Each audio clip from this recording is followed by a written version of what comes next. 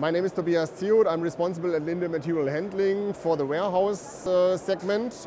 And it's a pleasure welcoming you here at Logima 2018. We present the latest light solutions that Linde is having introduced to the market now. On the one hand side, you see here our Vertilight, and secondly, our LED stripes. If you have a look to the truck, it looks very simple, but the specific things for those lights is that the Vertilight is mainly conceived for lighting in vertical direction, especially when you would like to stack a pallet into a rack.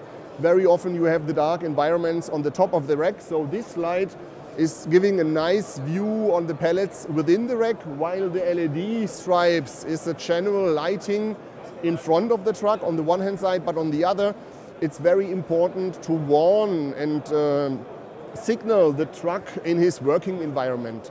And the specific thing about the LED stripes is that there's an option where you have an indication. So for example, on the front side it's white, on the back side it's red, and always when you switch driving directions the lights will inverse. Therefore you have an indication when a truck is turning that the driving direction is having the white light, and when you go backwards then the light is switching, and then the red light will be front and the white light is on the back side. And of course those technologies are also available as retrofitting kittings.